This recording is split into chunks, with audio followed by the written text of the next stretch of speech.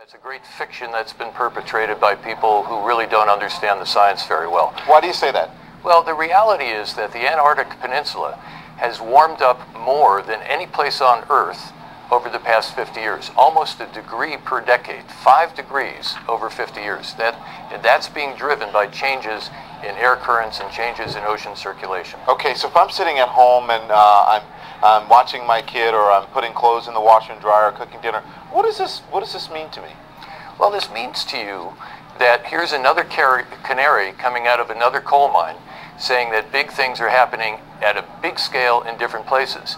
And you know, it's harder to feel the immediate effects of climate change in Tulsa or in Dubuque, but we're going to be feeling it in all of these places. And these events in Antarctica are part of that pattern of the Earth changing, and part of a harbinger of what we're going to be seeing in our own personal lives. And what might, we're in Topeka, Dubuque, or wherever, what might we be seeing in the coming months or years that would affect us? We're going to see much more extreme weather conditions. In many cases, it's going to be hotter and drier. The areas of the United States that depend on their water supply from mountain areas are going to be in having a much harder time as time goes on. Okay, and I asked you, I was talking to you during the break, and I said, was there, because you document this all the time, was there a moment for you when in all your travels that you have an epiphany and go, oh my gosh, things have certainly changed, and very quickly? Yeah, I've been stunned at what I've seen. I had an assignment in Iceland actually a few years ago, and I saw a glacier there that had more ice disappearing on it year after year after year, certifiably measured out, marked out, at a volume and a quantity that I never imagined was possible.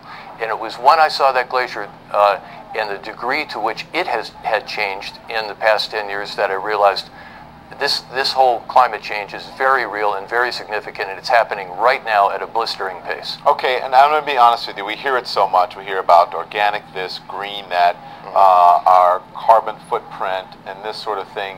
And then almost to a point where you sort of become immune to it, sadly, because it's just in the background. But what do you do? How do you change people's minds about this? What do we need to do in order to correct this problem, or is it too far gone? No, I don't think it's too far gone, and I think we've got a fantastic window of opportunity right now. We are aware of what we need to do economically. We're aware of what we need to do technologically. They're not trivial challenges. They're big challenges. But you said there were mental challenges. But yes, yeah. The challenge, the big challenge, really is a mental challenge. We have to just turn the way we're thinking around, get off the dime, stop denying that we have any responsibility, stop denying that we have a problem, and just deal with it, because we can deal with it. We have the tools to deal with it.